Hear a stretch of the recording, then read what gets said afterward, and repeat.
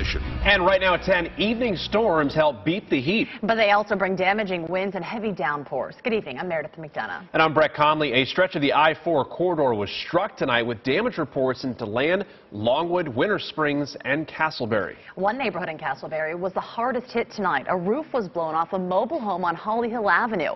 Nobody was injured. Trees also came down on Lake Catherine Estates. Residents say the wind gusts were powerful. Here, and as I drove into the park, I thought, boy, there's a lot of stuff, a lot of debris down in the road. Wonder what happened.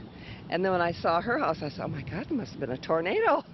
The wind was whipping through the houses. The debris was sideways, whipping through the houses. It was incredible.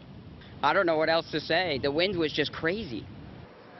Well, Tony, we did not have a tornado, but from those accounts right there, the strong winds wreaking some damage, the rain finally coming in, a lot of lightning, too, that we saw over the last couple of hours. In the afternoon thunderstorms and evening thunderstorms this time of the year, you can get 50, 60-mile-an-hour winds. But the good news behind you guys, the number of lightning strikes is going down, so we're going in the right direction here. Let's take a look now what's going on. We'll venture up towards the north and the west, up towards Marion County. We do have some lightning still ongoing south and west of Ocala. This is going to march down towards Denellen. We work back towards the east, northeastern Lake County. We do have a couple of moderate rain showers here. Upwards of 2 to 3 inches of rain has fallen through this corridor. And then back towards the villages in Bushnell. Check that out. Rain is finally beginning to wind on down. But the big story today, the heavy rain along and west of Interstate 4, Volusia County and Seminole County. Isolated pockets of 2.5 to nearly 3 inches of rain. And as we take a look farther to the south, things are pretty quiet south and east of Orlando.